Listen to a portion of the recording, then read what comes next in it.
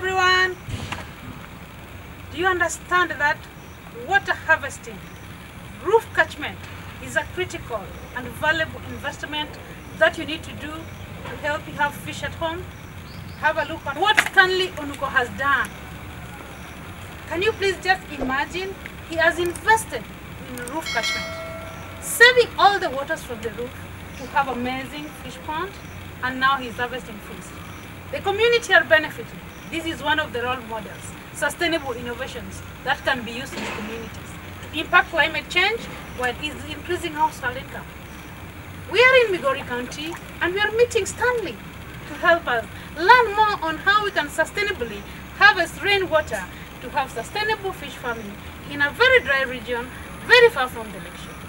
Welcome, and Stanley, take us through the process. I am Stanley Onuko from Migori County, Rongo Sub-County, North Kamagamba Ward, South Kamogo Sub-Location, Tukujoikanyachwanya Village.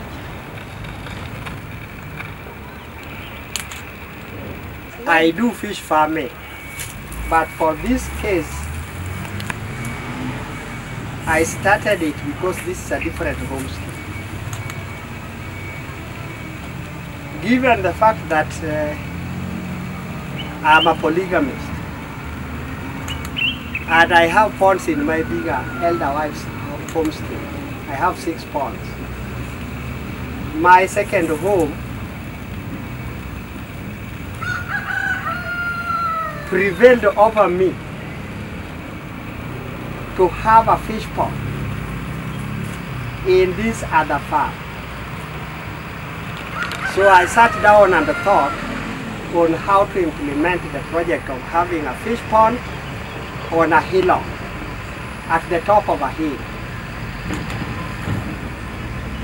I walked around and saw other people, especially a Chuku, who is having concrete ponds in a dry place.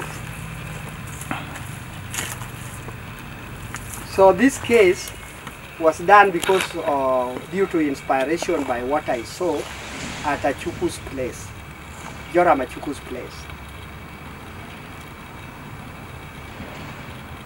I saw the possibility of harvesting water from the roof, putting into the pond. So I sat down and made a gross margin for this pond. I called the fundis and they made me a bill of quantity, and then I fetched for fund to fund the construction of this pond and the gutters. The cost of this pond and the gutters is 110,000 shillings. There is other cost which I have not met.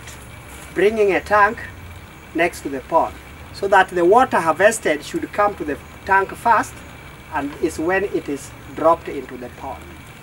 But I have not met that. I am yet to do it. I know you are digging into, you want to know the reason why I made this pond. It was due to pressure of my children who said, Father, if we have ponds there, why can't we have ponds next to our house here? I said it is possible, but let me look for far.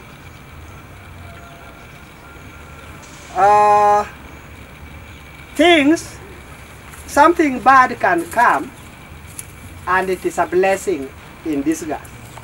How is it a blessing? Corona came. Children stopped going to school. So all the funds that I could have spent on school fee, I put them here. During the 2020, up to during the year 2020, from March year 2020.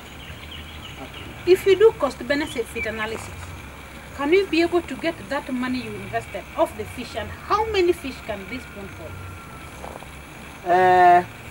I'll get my money back after 5 years. I have done one circle of 200 fish where I produced, each piece cost 80 shillings times 200. So I'll get my money after a period of time. If it is a matter of cost effectiveness. But it can as well, I can as well get half of my money at one circle. I can get my money within one circle if I stock more than, if I stock 400 fingerlings. If I stock 400 fingerlings here, I can get back my money after maybe 2 to 3 circles. Management of such a pond is easier, the tiled ponds. Management of liner ponds is easier than the earthen ponds.